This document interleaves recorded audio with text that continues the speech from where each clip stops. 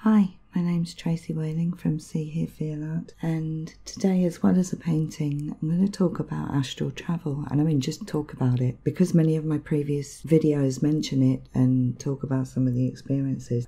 I've had a lot of questions about how I do it. So coming up in this video, we'll talk about the difference between dreams, lucid dreams and astral travel, how to induce lucid dreams, and with astral in particular, how to get past the fear that many feel when they've been experiencing the vibrating, buzzing sensation. I can tell you that it's like when they're right on the verge, how it feels, my own experiences of it, and general tips and tricks that could really help to make a difference in achieving astral travel, which may give you a whole new perspective to life itself, and that on its own can bring some incredible changes to your own. So let's start with dreams, just the differences between the three different things. We have regular dreams, we all have them. I've heard that some dream in black and white, but my own have always been in regular colour, as has anyone else I've asked. So that's a strange one to me. But like everything through this video, there's going to be nothing scientific about it. There's going to be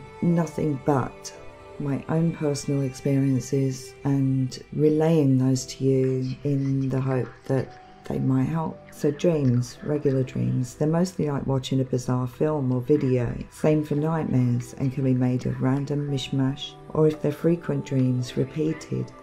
There's usually something there that we've yet to fathom out, but will likely become clear in the future and can often flash back in those moments when you need to recall them. And then there are lucid dreams. Now lucid dreams, I love these, and the difference is that you know you were dreaming and you can induce these yourself very easily. Your awareness of it can be like landing in the middle of a scene at a time you are more alert even in sleep. One of the best ways I know how to induce fun lucid dreams, even the scary ones are fun because you know you're dreaming in it. This can make it quite comical, and again it can be like a regular dream or more detailed and more exploratory. Is that a word? Exploratory. Keeping it in. More exploratory. It can be places you recognise or feel familiar, and the easiest way I know of how to bring these dreams on is to play something loud in the background, be it your favourite show or music, loud and at a time where you know you will easily fall asleep because you're just tired, but having it loud really makes a difference. The main thing is that you're aware, alert, you can question and explore more. I'd highly recommend that you keep a dream journal to write or sketch images you remember in. So yeah, it's very worth keeping a record. It's also good because, especially in the event of recurring dreams or dreams that seem familiar or have similarities with previous ones, you've got this record of them and you can go back and check and remind yourself what happened before, and it's like really interesting, it's really fascinating. And then there's astral travel, which is very different, again, very different from lucid dreaming. For me, the two can't be confused. They're very different. So yeah, that's my own experiences of it, which I've been having since I was a child. My earliest recollections of astral was as a very young child, flying through the house, down the stairs and seeing things from different angles, from that higher perspective. I can vividly remember at night flying back and forth from one end of the front garden to the other, and I never went past the garden wall or gate because we weren't allowed. We were kids. I was a good kid. I never thought about the fact that I was outside flying. Was I allowed to do that? It was just the way it was. It just happened and it was fine, and it felt fine, and I loved doing it. But I can remember being really confused in the daytime when I'd like try and fly across the sky, that I couldn't fly. It made no sense to me. But yeah, it was quite funny. It's possible part of the reason I found it so easy and natural was because I can remember just prior to being born 6 weeks early. And I've mentioned that in more detail previously in another video. But who knows, I can only share my own experiences to date. So how do I do it? Honestly, I've never been able to control it. For the most part, I'm aware of it. I'm already out. You know, I've been to sleep and I'm already out. There have been occasions where I've woken up as it was happening. But this was later on. This is much later on, like in my 20s. Yeah, there have been occasions where I've woken up as it was happening and I didn't understand what was happening, and at first was quite frightened by what I was feeling. And the only way I can describe it is, you know, people say a buzzing and a vibrating kind of feeling, which it is, but to me it was kind of like, if you ever had an electric shock and you can feel it working its way through your body. It's a really strange thing. Now, disclaimer at this point, do not go stick your fingers in an electric socket. Common sense, people. It's not the same. It's similar.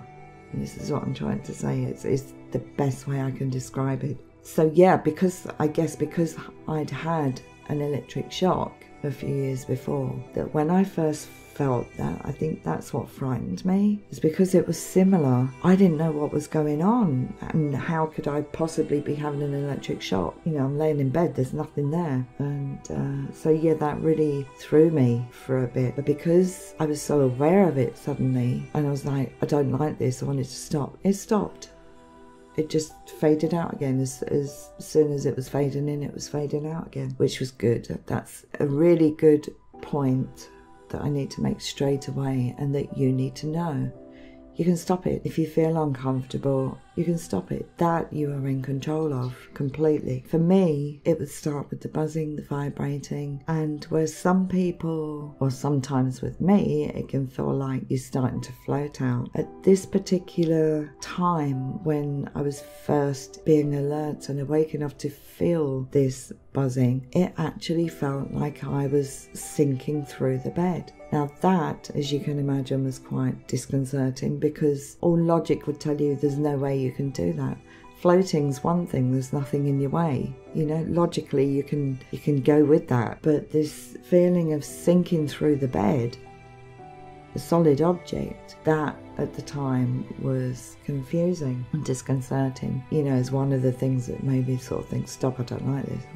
I didn't understand what was happening. But yeah, then it happened again about a week or so later.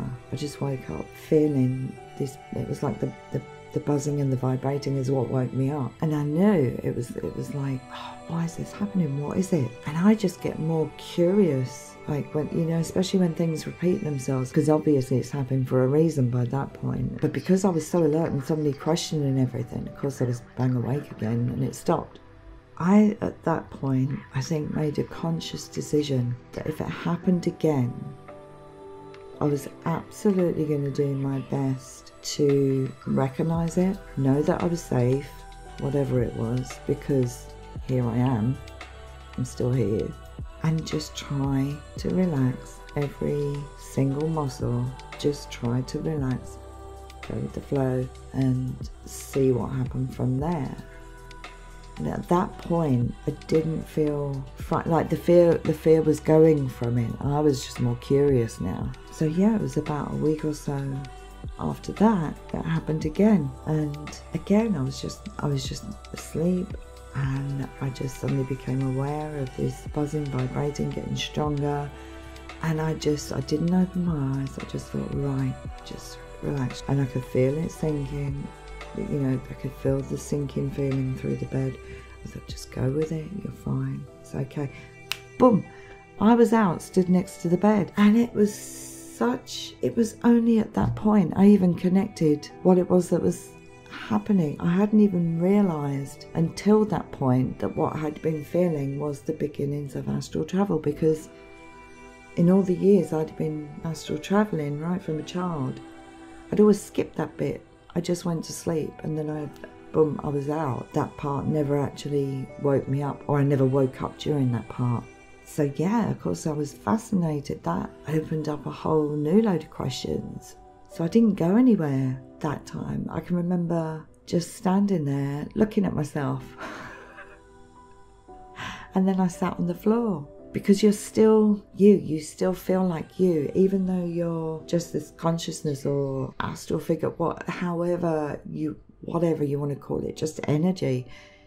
You are still you still came out of you still feel like your energy is still full of you. So you still feel the same. You still feel the same as when sitting here now listening to this. You feel exactly the same, except obviously you're not, and you can do more stuff and you can float, and there's all this stuff that you can't do in your body. But yeah, so this time I just sat there looking and realising all this. And of course I had the flashbacks of being born as well, and it was like that was the last time I can remember actually doing that, sitting paying attention to what I was seeing. And like when I was just before I was born, I was literally looking at this baby, and then suddenly I was the baby, and I could feel everything instantly this baby was feeling. I could see there were blue and purple strings on the walls. That was the only way I could describe it as a child. But yeah, I was born feet first. But the fact that I remember it, and of course now I've been able to confirm to myself with my own experiences that your body is your vehicle. The real you is the you inside, the one that's astraling, the one that's doing whatever. That's the real you. And as I've mentioned in other videos about the reasons, we're all here to have our own experiences, to learn, to be able to pass those lessons on, and it's all about creating, it's all about figuring out what can be better so that evolution happens, basically working out which bits don't work, which bits do work, what will be better next time, would it be easier if we could do this, or if we were capable of doing this. I know it's going to sound rambly to those if this is the first video of mine you're listening to, but I don't know, it's the only way I can explain it. So, back to the point of astral travel. If you're getting to the point of feeling the buzzing, that vibrating feeling, and you're aware of it and it's scaring you, there's nothing to fear but fear itself. That's it. You've got to know that, like really know that. There is nothing to fear but fear itself. Your own fear is what holds you back. You have no reason for that fear. And I hope I've been able to show that now, at least. Hopefully I'll make it easier for you. So the best way I can think of helping you to look at it and what you're feeling, you may also feel excited or nervous, or you're unsure about doing it because you don't know what's going to happen. Try and look at it differently. When we're born, certainly my recollection of being born is going in just before being born. That's number one for me. For your regular memory type, you're a baby, you want to move. First you learn to use and control your fingers.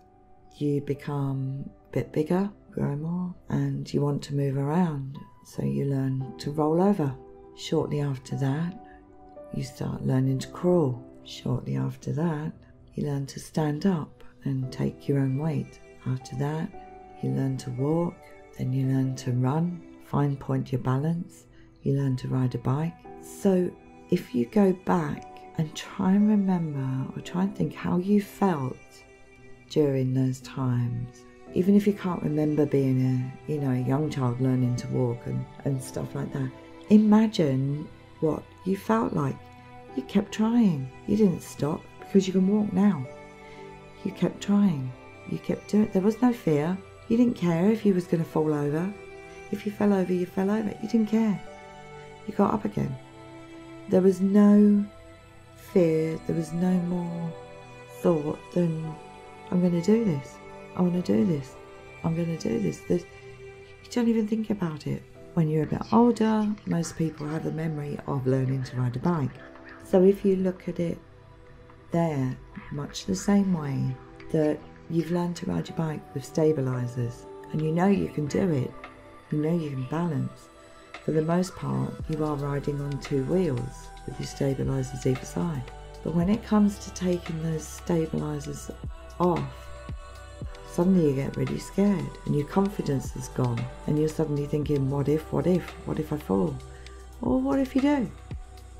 You get back up again, and you get on again, and you get more determined. And at some point it kicks in with you as a child that you've been riding this bike for ages. You can do it. You want to do it without the stabilisers. So that fear's gone, and it's overtaken with just sheer determination. and the will and the wanting to do it. And then off you go on your bike, pedaling away. Everyone's cheering you. It's like, yay, because you've learned to do something else. So if you look at astral, if you look at, especially if you're actually at the point of feeling the buzzing, the vibration, the energy, you know, I mean, let's face it, that's what you're feeling, is the energy. So if you're feeling that, just know in your heart, know it in your mind, know you're just about to take your stabilizers off. And you've got this. It's nothing to be frightened of. It's just yet another thing you are capable of doing. Like walking, crawling, jumping. We miss jumping. All these things you can, you know, you learn to do, that you're capable of, that your energy is allowing you to do. Oh, let your energy out to play. Like stretch. That's all you're doing. So, back to painting. I don't know how else to, you know, show things sometimes. Sometimes words don't cover it. Sometimes pictures help more than words do. But yeah, you can see she's asleep and the energy's out. Coming out to play and coming out to do whatever that energy needs to do. And for me, you know, there's been a lot of learning from it, a lot of the experiences I've had. I can go into them more in future videos, I guess. I can talk about more of the previous experiences, like when I was younger. If you know, if you like, if there's an interest in that, let me know and I can make that video.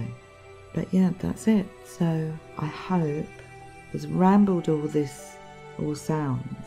Like I say, I can't talk about others' experiences. I can't talk about it from a scientific point of view because I'm not a scientist. I've never gone into it like that. All I have is my own experiences that felt right to share them now, because there are so many changes going on with so many people. A lot of people are becoming more aware of consciousness, of their own energy. It's just happening more. So of course there are more comments that show that they're getting to the vibrating stage and the buzzing, you know, the loud noise, and they're stopping themselves. And I just want you to know that's happening to you. You are right there. Right there. I can tell you how close. Can I tell you how close?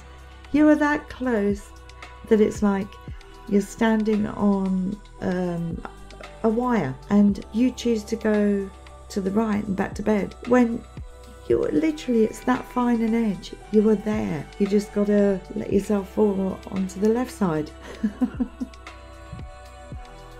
That simple.